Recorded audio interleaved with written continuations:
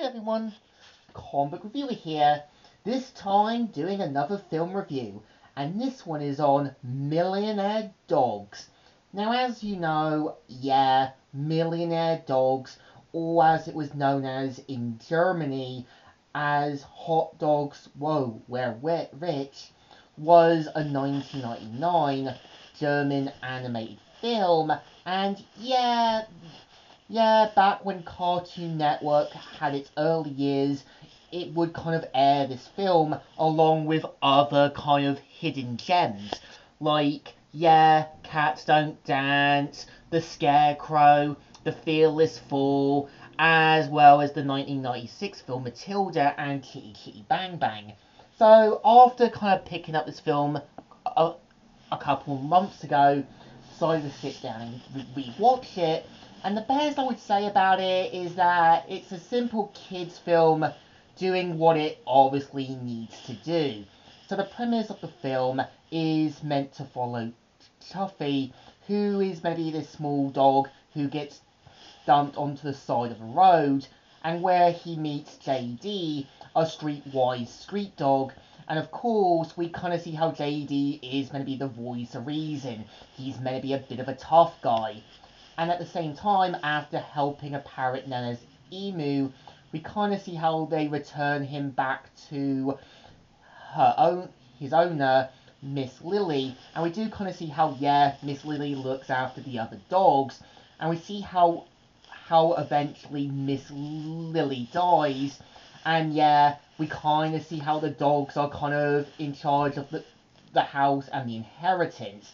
And this is where we're going to see Miss Lily's niece and nephew wanting to get the mansion, and of course, wanting the sort of high life. I can kind of see what the film is trying to go for, is how, money can easily corrupt a person. It will make them know better than someone else. I think the difference between JD and Miss Lily's niece and nephew is JD actually does try to be the voice of reason and does try to get the other dogs to see sense that they shouldn't be squandering the money on personal crap, but instead trying to help other animals. And we do kind of see how, Miss Lily's niece and nephew will go to any lengths to find a loophole to get the dogs out of the mansion. And I think for the most part, the film is doing what it obviously needs to do. I think JD works as a character because he's meant to be a street guy. He's meant to be kind of like the voice of reason. But there are moments where he can be a bit of a hothead. But he has justified reasons when he needs to be. Because, when he kind of has to confront Dr. Quack, it's obviously, shown that due to what he did and helping Miss Lily's niece and nephew, he wasn't really going to be pleased with what he did. And sometimes, you're not going to be pleased with someone screwing up your life and getting you into serious trouble. And I think there's moments where I think, some characters just feel out of place. There's moments where I think some characters just don't really belong anywhere. I think the prime example has to be Bella. I think her character just feels like an enforced love interest for JD. I feel like JD just works on his own. It just feels like Bella could have been a totally different character. But there are moments where Bella's character just feels completely out of place, or just feels uneasy to kind of look at when she's on two legs. And I think for the most part, the city area that they do, I actually think they pay a lot more attention to.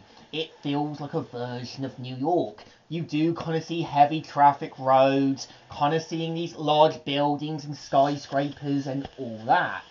And I think for the most part, the film is trying to be another summer film, something for the kids to enjoy. I think, literate kids are going to enjoy this. It's just one of those basic, cheap animation films that's obviously going to make a quick buck on the whole DVD market. So I think this film definitely deserves thumbs in the middle. Kind of alright, but kind of okay. So, comic reviewer here, signing out.